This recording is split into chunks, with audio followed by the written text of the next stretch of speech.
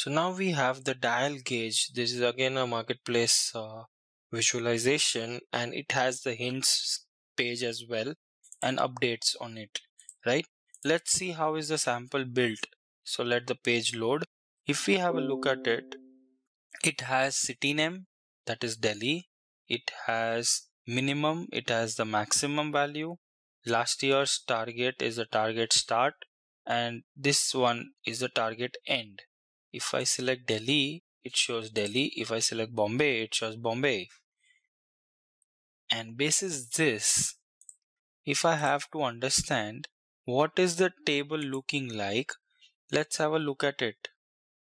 So minimum is 10,000, maximum 15,000, minimum is 10,000, maximum 16. Last year it was 20 and 30, and last year's are 10 and 40. Current year start is 30 because last year end is the current year start. Current year start it was 20, current year end is 40, current value is this, percentage is this. All right, all things are in place. Basis this, if you want to make a gauge, green band indicates complete range of the dial gauge. Green band, okay, that is the complete range, 500. Yellow band represents the target value. We don't see that yellow band yet. Red band indicates the actual value. These are the actual values, 30 and 45. So if you are working with so many parameters and you would like to view it in a complicated way but a very minimalistic way of viewing the most of the content is this dial gauge. What are the hints they are presenting? Color indicated by red always displays actual value. Color indicated by yellow displays target value. Pointer displays any value. This will be conducted with typically the same instructions what we saw on the download page. This is kind of a little complex and not too helpful, but you can always try to fit this in if it fits your requirement. Let's move ahead, going on to our dial gauge and then going back to another page. Let's go back. Sometimes it doesn't take you to the home page, then it did take us. We are left with filters and analytics. Have a look at it and then we'll move on to the next one. Sometimes it doesn't load, like I said.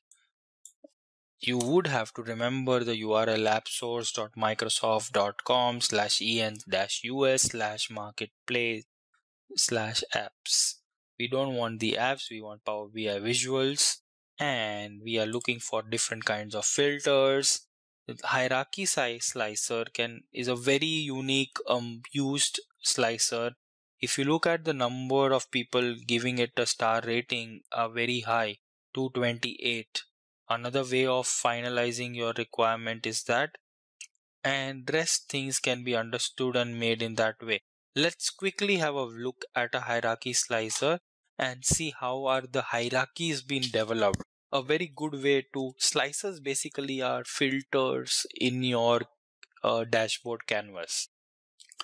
Let's click on sample report and let's go ahead, let it load. Here we are. Brilliant. Again, hint section, very important before we close this sheet. Sometimes it is unable to import, we can close it. So this is the hierarchical slicer. If you compare it with a normal slicer, let me copy this, let me paste this. So I have two of them. Let me change this to a normal slicer given by the visualization. Let me copy this, let me paste this, so that I have two of the filters for the current visualization. Now let's do a different thing. Let's convert this into a simple default slicer available in Power BI. Just have a look. What has it been transformed into? If you remove this, here you can have multiple columns, a type, a subtype, a sub-subtype inside a slicer. Whereas in a default slicer, it is only a single column which will help you filter the content. So this is an advantage of a hierarchical slicer over a normal slicer. Another way, a slicer or filter. Another advantage is in a normal business scenario, you would be working with a hierarchy of sales guys or some hierarchy of the management. In that case, if you want to like aggregate the sales done at a feet on the street person to his manager to his head, in this scenario, that scenario fits very well with the hierarchical slicer. Let's see what other features are available to us in the hierarchical slicer.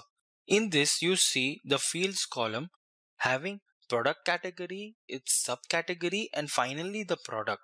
So it forms a hierarchy. Going into the selection types, you will see, do you want a single selection on this or you want a multi-select? So when you say select single as off, you have an option to select more than one at a time, right? That's single multi-select, that is on. If you say single select on, once you are off this, you would see at any particular level, if I select something, the other will go off. So the difference between a single select on and off is, if you want only unique selections to be permitted on your slicer, then you should go with single select. However, if you are okay with having more than one selections on the slicer, then you can turn it off. So in this way, the unique radio button kind of a scenario converts into a checkbox. Moving on, empty leaves are the last set of the hierarchy. So if you don't have a data corresponding to empty leaves, do you still want to show it or no? So if you make it, in this case, we do have values for all the leaves, so it is present. If you are okay with not showing the leaf having no data, you can just hide. So these are shown as blanked values are hidden. Then, do you want to have a select all option at the top or no? So see this, the first checkbox get opened up and by default it will select entire category, subcategory and the product. And what do you want to name it as? Everything? You can rename it to something and that turns into everything. So this is a way of renaming it. A very handy options available to you, and it has progressively added from only two fields such as select all and select single to empty leaves and select all labeling. And this is ever increasing and optimizing way of doing things. Do you want slicer header per product single to be given on, and you can change it as well. Do you want to refilter it or no? Rest of the things are same. For the items, you can have a different colors if you want. So selection color can be changed to pink. So whatever you select turns into pink. A very handy thing for people who are running short of time and want to select many things at once. You can increase the size of the visual so that you don't have to strain your eyes with the limited screen space available. Do you want to have a search option to be present there or no? So if you say add to selection on and off, so here you have an option to search, right? You can make it on or off. Now if you search BIKE and say enter, it should give you some result, but since it is off, it will not. So this is the search criteria. What other things are here? You have a usual spotlight feature if you want your visual to be highlighted amongst all the visuals while you explain something. Currently in this scenario, as I explain this product, I can dim the screen around it and only highlight the screen I'm talking about. It's for better visual capture. If you want to remove this, you can do it. If you want to sort it by some alphabets, you can still do that. 44, 38, mountain 100. Okay. If you want to export the contents, you can still export it. Again, it will show you an option to CSV format. Where do you want to save it? Export is there.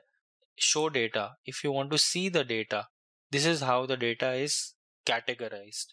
This is what it is. You can always click on back to report and it works fine, right? Icon color is there text size is there, title, you have your own title to be given, you can do it.